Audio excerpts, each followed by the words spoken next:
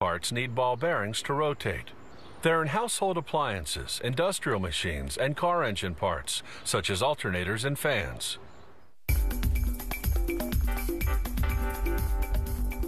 This is what's called a deep groove radial ball bearing. It has steel balls that move inside tracks called raceways. The raceways are carved into a set of heavy-duty steel rings. The balls are made of the same type of steel. They first prepare to shape the rings to the right thickness. They insert the inner ring into the outer ring. The set then passes through a grinder that alters the width to the correct thickness. A gauge checks the width of each ring as it exits. Now they separate the inner and outer rings in order to grind their outer circumference on separate machines. The outer ring enters the grinder, which shapes its outer surface to a precise roundness and diameter.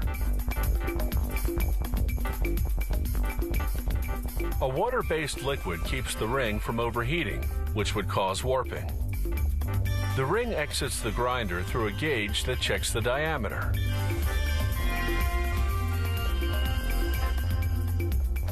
Next, the outer ring's raceway goes for grinding. Abrasive stone wheels with an oil coolant shape the surface to precisely the correct roundness and size. The inner ring and raceway go through a similar machine. Now the rings go for polishing. An abrasive stone lubricated with oil polishes the steel surface until you can see a reflection.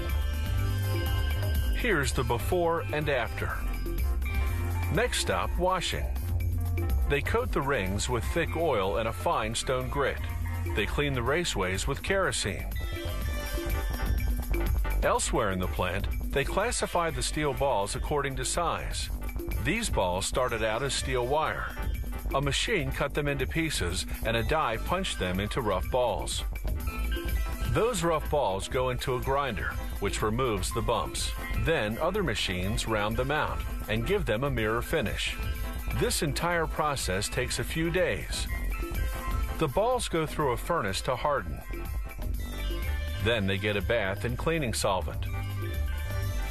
After several quality checks, the finished balls go into hoppers. The hoppers load onto the automatic assembly machine. The ball feeder sends the balls through tubes to a ball pusher that feeds the correct quantity of balls into the raceways of the now reassembled inner and outer rings. A ball divider positions the balls evenly around the raceways.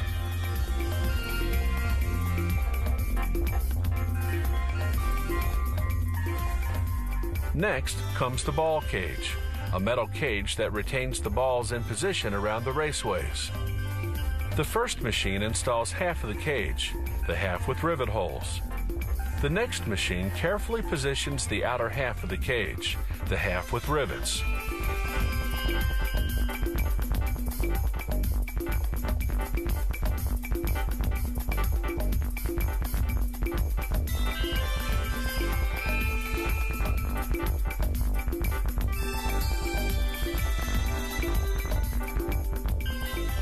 The machine test spins the bearing, then rivets the two halves of the ball cage together.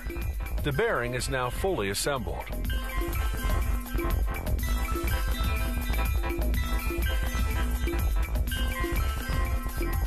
Now it goes into a solvent bath, then to a series of automated quality control tests.